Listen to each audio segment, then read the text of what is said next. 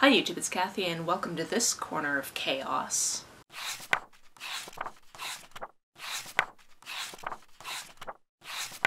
If you're new to this channel, sorry, and I guess you're welcome for this whole shit show. If you're not new, you know that I've been in Europe for about the past 3 months, and I recently came back a little bit early because of family stuff, and life has been a little bit chaotic. Which means I'm now just getting around to unboxing all of the books that I acquired while I was away, so I figured you might want to be along on that ride. They're still all in their packages. I'm gonna hold them up in 2 sets because I don't hate myself, and also I recently went back to the gym and all of my muscles hate me right now. Stack the first. Ugh. Stack the second. The vast majority of these I purchased myself, but I'm pretty sure there's a couple of ARCs interspersed into here, so I'm excited to get to those. And I'm excited to get to everything else because I've pretty much forgotten what I bought while I was away. There were certain things that I was like, ooh, that is gonna come out, or I pre-ordered this or that or the other thing, or I was just trying to get points on my cards when I was ordering things because that's how they get ya. Or I had the Book of the Month books, which I've been trying to dial back on, but there were things I actually wanted to read in each of the months. At least that's what I told myself when I said, yes, get this for the Book of the Month, so we'll find out what's in all of these boxes because I think I know maybe one thing that's in here, and that's only if it's come out already. I pre-ordered it and I'm not sure if it's been released yet. I'm getting older and my brain is going, so enjoy. Also, I figured I should probably show you the books that I bought while I was in Europe. I only managed to buy 3 because I didn't want to be carting around books all throughout Europe for 3 months, but I will show you what I got. The first one I bought mostly as a keepsake for the place I was buying it from, and that's this cute little copy of The Little Prince. I bought this at Shakespeare & Company, and they put their little stamp at the beginning of the book. Oh, my muscles are so messed up from the gym. Okay. They put their little stamp in the front there, which in itself kind of makes it a keepsake. And they also give you a bookmark, which I appreciate. I read this as a teenager after watching the movie. Thought it was fine back then, reread it while I was in France, thought it was fine. It's like kind of a 3-star book because a lot of it doesn't make sense. And then I don't know, maybe a few weeks after rereading it, I actually saw Jesse over on Jesse on YouTube talking about it, and how when this book was published, it was super racist, and later publications have taken those elements of racism out. So now I'm like, well damn, I got it as a souvenir, so I'm not gonna get rid of it. But I'm also not super stoked about the history of this book, so just wanted to be upfront about that. In addition to that, while I was on the Channel Islands and I was on Jersey, we wandered into a Waterstones, and there were a couple of books that I just had to simply bring back with me. The first one being Heartbreak Boys. This one is by Simon James Green, and I've never been able to buy any of his books before because they don't seem to be available in North America, or at least they haven't been the many times I've been like, oh yeah, I want to try something by that author, and then I literally can't. This one was a cute summertime road trip type of story between these 2 boys who have both recently broken up with their significant others. They used to be friends when they were kids and then they kind of grew apart for reasons, and now they're basically just trying to make their exes jealous because they're having the best summer ever on Instagram. In that same shop, Chad pointed out this one book to me and I went, yeah, that looks like a book that needs to come with me, and that's this one, Welcome to the Hainam-dong Bookshop. This is a very bookish book. It's translated from Korean. It's got beautiful end papers, and one of the details I didn't notice until I was at least halfway through was that at the end of all of the chapters, I noticed this part first, but there's this little figure right here who is also on the front of the book, and I noticed that they were at the end of every chapter, but what I didn't notice until about halfway through is they were actually working their way across the page, which was a really cute detail. This is really cute. It's all about this woman who opens her own bookstore, the reasons behind that, and then you're also following all these different people that work in and around the bookstore or have something to do with the bookstore. I found it very enjoyable, very cozy, very good time. Alright, let's get into the books that arrived at my home while I was away. I have my trusty scissors with me. Let's just see how long this takes and how much of a mess I make. Starting at the top, we've got something from Pegasus Books, so this must have been something that they went, hey, do you want this? And I went, yes, I do. So let's see what that was, because honestly, I do not remember anything. This one is Never Ever Just Disappears, 7 Hidden Queer Histories. I'm very excited about this. Obviously, we know why I said yes to this one. It's a queer book. It's a queer history book. Just give me yes, yes. This one was published in February, so I would have told the person who contacted me that I will not be able to get to it immediately because I'm not home, but they sent me a copy anyway, and that's very nice of them. Evoking the creative works of James Baldwin, Josephine Baker, and E.M. Forrester, among others, a radical new history of 7 queer lives and places that shaped those groundbreaking artists. Okay, yes please. Biography, so nonfiction. Excellent. I'm pretty sure that's gonna have to make its way onto my Queerly Readathon TBR for next month. Speaking of, we are putting together the details for that. It's just gonna take a little bit of time because obviously things have been a little bit busy. Next, something from Penguin, and it's in one of those packages that I'm always afraid I'm gonna mess up because they're like weirdly insulated. I think I've cut into them before and that was a mistake. Oh, this one came with a little postcard from the author too. Okay, this one is, I'm so glad we had this time together, a memoir. And I believe, yep, graphic memoir. I love a graphic memoir. Welcome to the world of Maurice Vellecoop, the youngest of 4 children raised by Dutch immigrants in the 1970s suburb of Toronto. Okay, yeah, that would have been why I picked this. Despite the working class family's deep reverence for the arts, young Maurice would rather watch Carol Burnett on TV than read a book.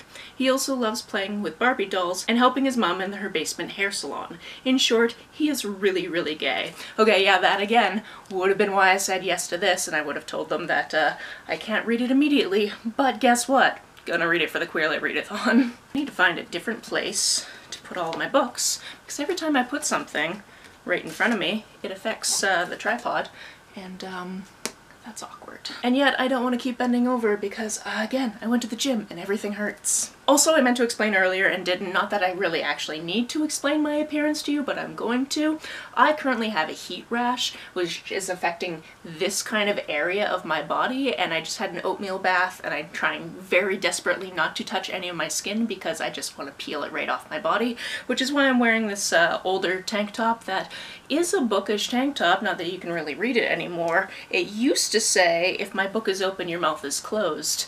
Thanks, Mom. Really good gift giver. Alright, let's get into the 3 months of Book of the Month that I didn't get around to opening until just now. I think I've put these in order of February, March, April, just based on the tracking number that's on the front of them. Whatever, I'm just gonna open them. Alright, I cut all 3 of those open for expediency, and put them back in the right order, I think? Let's find out. Alright, on top, and supposedly the books that I would have gotten for February, if I've done the math right.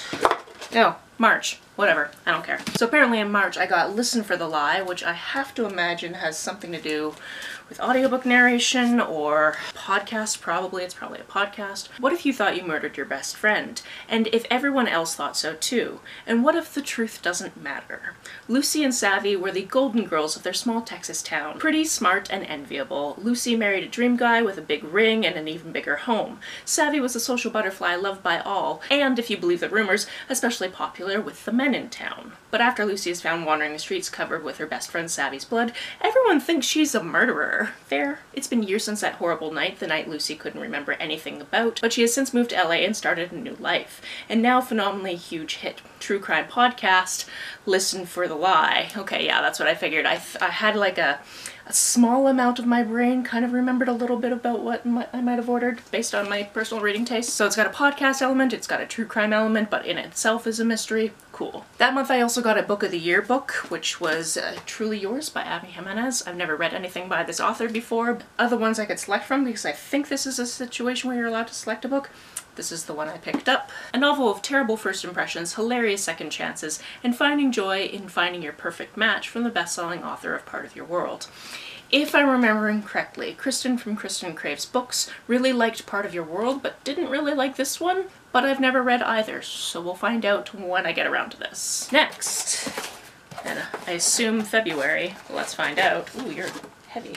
Yes, February. So my tracking thing didn't work, but, you know, I'm just making an effort. It's fine. Again, we always come with bookmarks. They're getting stacked in front of you. This one is The Mayor of Maxwell Street. The year is 1921 and America is burning. A fire of vice and virtues rages on every shore and Chicago is its bleeding heart. I think I saw this and I went, oh, historical fiction from Chicago during Prohibition? Yes. And finally, my Book of the Month books that I would have gotten for April, which was my birth month, so I know there's 2 books in here because during your birth month, you get to pick another book, which I did. The book on top is Dragon Fruit, which is a stunning cover, and I love this little bat, by the way. If there's not a bat in this book, I'm going to be a little bit upset. In the old tales, it is written that the egg of a sea dragon, dragon fruit, holds within it the power to undo a person's greatest sorrow.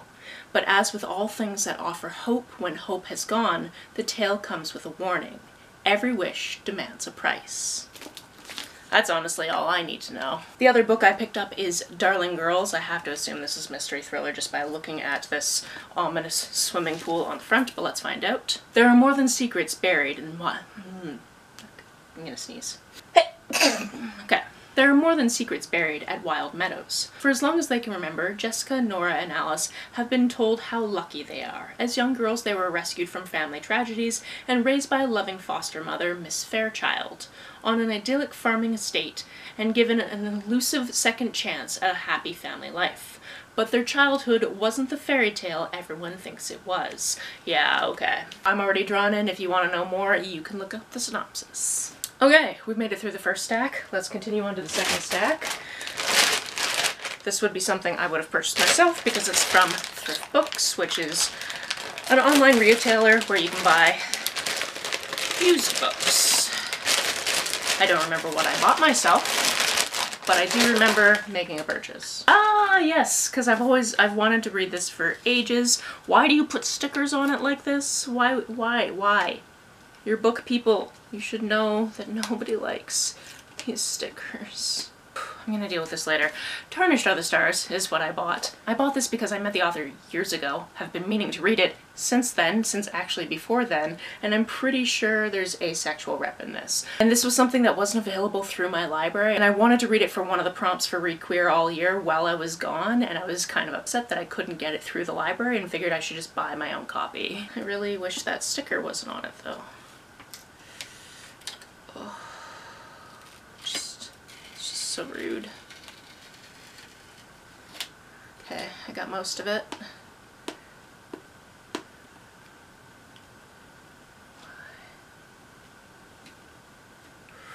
Ooh, I might do it, guys. My camera managed to turn off just as I was finishing ripping that sticker off, but I got it all, so very excited about that. And another thing I'm putting on my Queerly Readathon stack. Alright, we have something from the University of Toronto, which means it's probably an ARC, it's probably something I didn't even ask for, because sometimes they just send me things, but let's find out. This one is The Essence of Invention. This is vaguely tickling something in the back of my brain, so I might have actually said yes, I'll take this.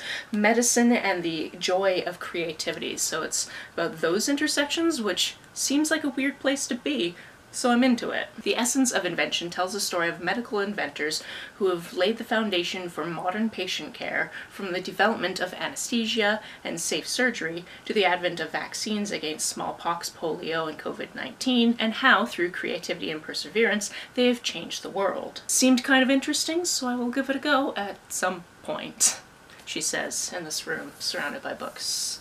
Some of which she definitely hasn't read yet. These last 3 packages are all from Indigo, so they're all things I bought myself. This is the one that I knew that I'd bought myself, and I'm just double checking the publisher on this because I'm pretty sure it's not St. Martin's Press? Okay, it's not. Cool.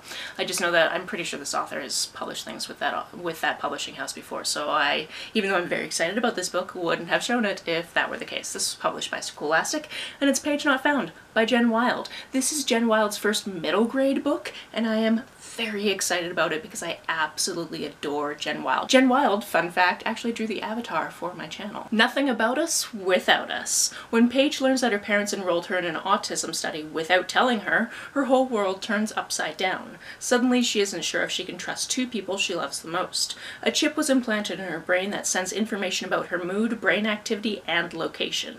It can even boost the chemicals that keep her calm or make her feel happy. So Paige has to wonder, can she even trust her own mind? I am so very excited to get into this. Also excited to see what it looks like. Ooh. It's textured on the front. I love that. Okay, keep it together, Kathy. You got a couple more. There's not even a pull tab on this one. Let's see if I can get in without giving myself a paper cut with cardboard, which I've done before. Would not recommend. Ooh, sticking to the package. Cool. My favorite.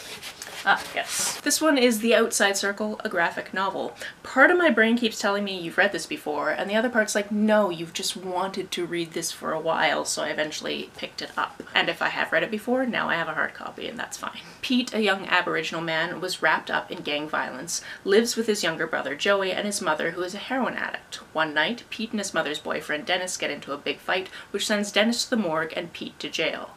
Initially, Pete keeps his ties to his crew until a jail brawl forces him to realize the negative influence he has become on Joey, which encourages him to begin the process of rehabilitation that includes traditional Aboriginal healing circles and ceremonies. Sounds good. I'm into it. And here's what the art style looks like. And finally, a third different type of package. All from the same retailer, but ordered at separate times, I'm pretty sure. Well, some of them were ordered at separate times. Good. I was hoping this would be this. Backpacking on Vancouver Island, which is where I live. I've been going on a lot of adventures in Europe recently, and now I'm excited to have more adventures where I actually live because I definitely cannot afford to go anywhere else anytime soon. The subtitle on this is The Essential Guide to Best Multi-Day Trips and Day Hikes.